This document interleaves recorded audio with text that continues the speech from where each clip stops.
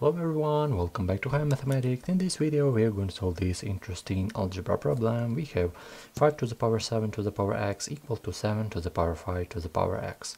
So how can I solve it? Take a look. We have not good power position of this power, because right here we'll have power with this power and this power right here. So we need to take in log from both of the side, but I don't want to take in log, I will take natural log. So if we take in natural log from both of the side, we will have natural log of 5 to the power 7 to the power x equal to natural log 7 to the power 5 to the power x. So I just take in natural log from both of the side. So as you know, if we have a power, this power jump right here in the beginning, and moreover right here in the beginning as well. So this power jump right here in the beginning. What we will have on the left hand side, we will have 7 to the power x times natural log 5 equal to 5 to the power x times natural log 7. So what we're going to do next? Take a look. Right here we have as well not a good position of this power, so we need to take in natural log once more from both of the sides. So let's do this.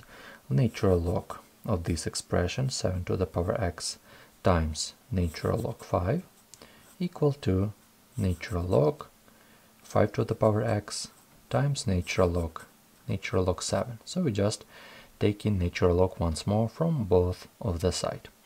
What we're going to do next? We all know that if we have a product right here, if we have multiplication, so we can check this multiplication by a sum right here and right here. This is a log property, so we can write it as natural log 7 to the power x and plus natural log of natural log 5. This is our left side. But on the right we will have the same case as well. We will have natural log 5 to the power x and plus natural log of natural log 7. So take a look. We have a really good case because x right here can be written in the beginning, and we'll have a little bit simplifying answer. We will have that our x times natural log 7 plus natural log 5 equal to x natural log 5 plus natural log ln 7. So as you can see, we just bring this x right here. So right now we have an expression with x's.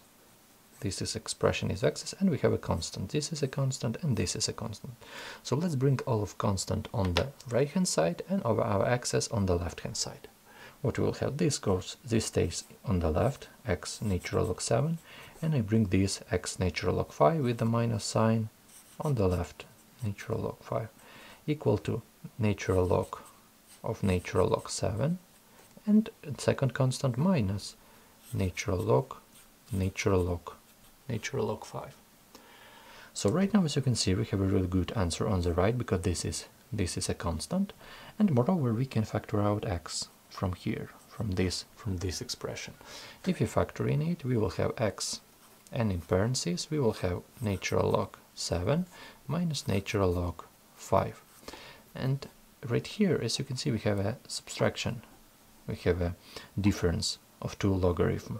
So if we know a rule, we can write it as a division of two logarithms. So the sum is multiplication and subtraction is division. So we can write this one as natural log of a division of two logarithms. This one divided by this one. So natural log 7 divided by natural log 5. So as you can see, on the right hand side we will have a constant, and on the left hand side we have only our x and a constant. What we need to do? We need to divide both sides by this expression, and right here we'll have only our x. So our x is equal to natural log 7 divided by natural log 5, and all divided by this expression, natural log 7 minus natural log 5.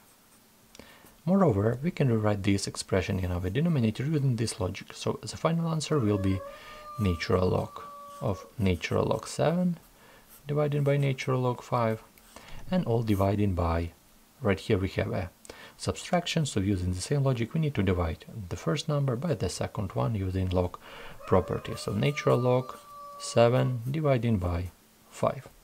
This will be our answer. So if you still have any question, write a question in the comment. So this is our answer to this interesting algebra problem. This is a really good problem because we remember or we learn about a new logarithm rule, logarithm property, right here logarithm rule, really good right here, and factoring and division and multiplication. It's really good to remember and it's really good to know. So if you still have any question, write a question in a comment, write your suggestion in a comment. Maybe you have another method how to solve it. It will be really interesting to read it. So thank you so much for watching and see you in the next videos.